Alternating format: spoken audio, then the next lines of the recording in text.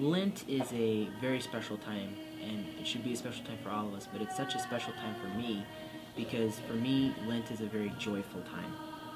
Even though Lent often has the association with repentance and small sacrifices, which it very much is what it is about, I find Lent to be a very joyful time because it's almost as if it's a family reunion of our Catholic brothers and sisters. Everybody comes together,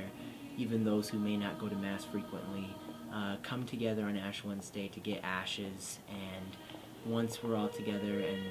going into this time of repentance, it should not just be a time of giving something up and it's kind of a drag, but it could be a time also of doing things that enrich our spiritual life and help us to grow closer to God, all as one big family. So for me, what's most important and special about Lent in this time of year is that it should be a time of joy, and for me it usually is a very joyful time and a very peaceful time. I see Lent as God's challenge to us to be more holy, to be more like His children, and act as His children. To me, Lent is there's the sacrifice aspect, to give something up so you can spend your time,